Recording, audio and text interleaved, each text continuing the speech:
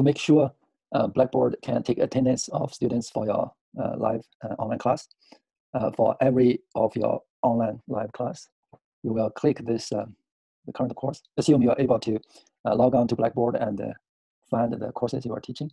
So once you are in this this course, you as an instructor, you click here and click this tool link.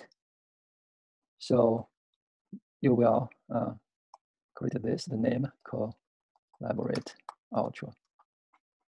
So this one is Blackboard Collaborate Ultra. So let's say available to users. Submit.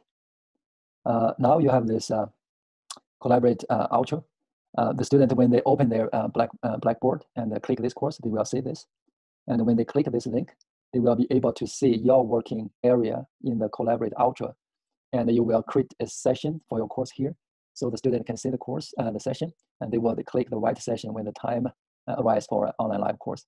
In this way, Blackboard can take the attendance of the students. So for students, you have to send your students information on how to access this online course. And you don't send them the guest link as we demonstrated in another video. So you have to send the student information beforehand to tell them how to access the live session. That is, they open their Blackboard and find Collaborate Ultra. So this one is redundant, so please ignore this. So ask your student to find this, click it, and click the right session. That should be all right.